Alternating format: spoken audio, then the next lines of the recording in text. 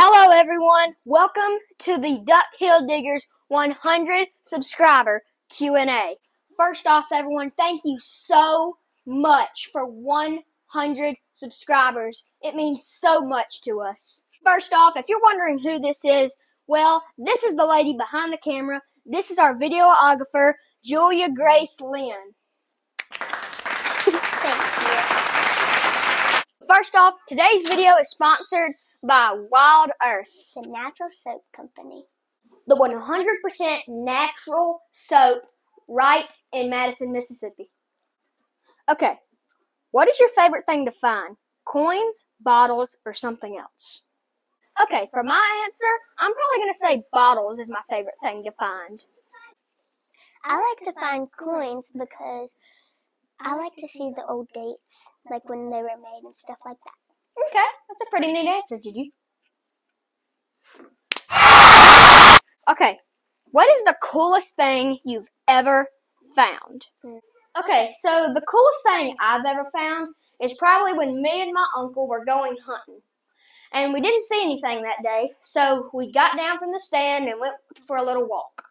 And we found tons and tons of bottles. Oh yeah, that's probably the coolest thing I've ever found.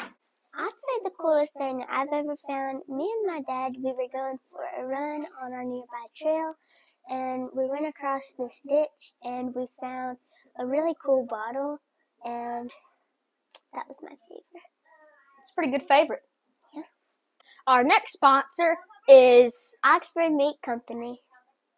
a deli/restaurant right in Oxford, Mississippi. They have the greatest meats in Mississippi. And sweet tea.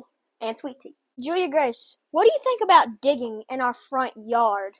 Wait a second! Did you say that you're going to be digging in your front yard? Yeah? Well, have you guys called 811 yet? Mm-mm. Do you know what 811 is? I don't. Well, 811 is a free service. It's call before you dig. So, if you take your cell phone and call 811 or go online to ms811.org, you can find out what's underneath the ground before you actually start your project. Wow. Okay. What was the first thing you've ever found? Okay, so the first thing I ever found was when we were building our house.